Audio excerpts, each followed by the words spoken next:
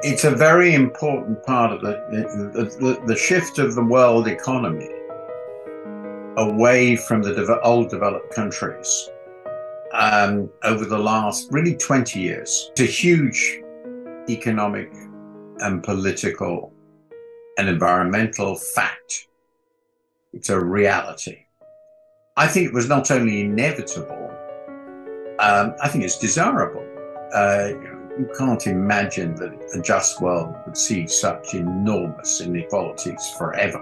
It's creating some very, very large and threatening problems for the world, including the threat, I think, of war. And right at the moment, it's pretty obvious that the world confronts, and countries within the world confront, a very large range of hugely difficult challenges, many of which require cooperation, cross-border cooperation, international cooperation to resolve, like climate, for example, or maintaining peace.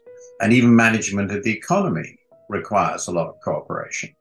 And my biggest concern, apart from the weakness of democratic capitalism, is that we will not be able to sustain the necessary cooperation. And that will depend on both sides, the West and China, to reach a modus vivendi which works in a very different world from the one we had and expected 15 years ago.